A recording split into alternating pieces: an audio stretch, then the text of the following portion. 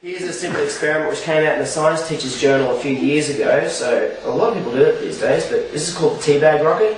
Make sure you get a teabag rocket with the staple, not the heat press seal, because they don't work.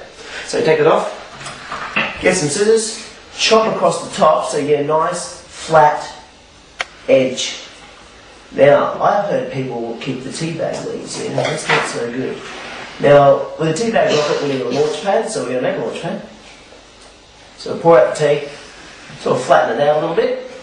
Now, the point with your students is to open it up and show them, of course you've got to drop it, and again, that it's hollow.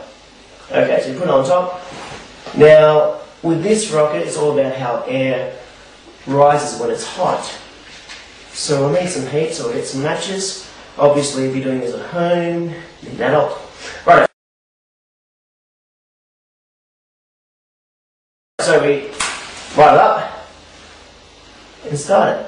Now what's happening is heating the air inside the cylinder, hot air rises, so we're starting to get a convection current up. It's dragging the air in, and up we go.